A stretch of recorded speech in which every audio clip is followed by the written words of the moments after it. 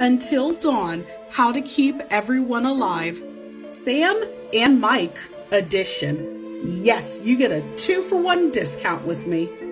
These two are the easiest to keep alive, for the most part.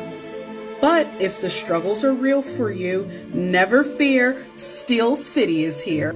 So they're alive until the last chapter at the end of the game. So you're in the cabin and the monsters are after you.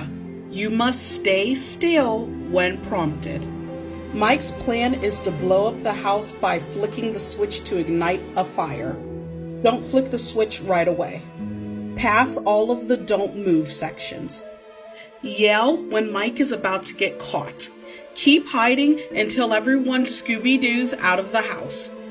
Eventually, at the end, Sam will run on her own to flick the switch and leave the cabin. Congratulations! You saved Sam and Mike. Do you need help saving someone else? Comment below. And remember, gamers, your choices matter.